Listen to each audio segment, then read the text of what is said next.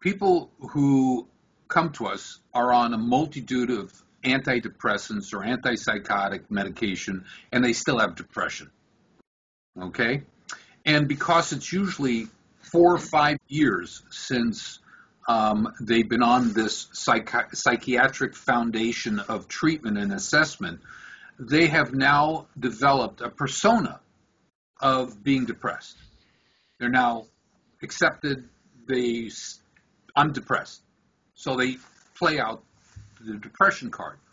So the psychiatrists that we either transfer them to or they go back to their psychiatrist who sees, man, you've gotten better. I mean, we've had this where I've gotten called by psychiatrists saying, what are you doing for the patients?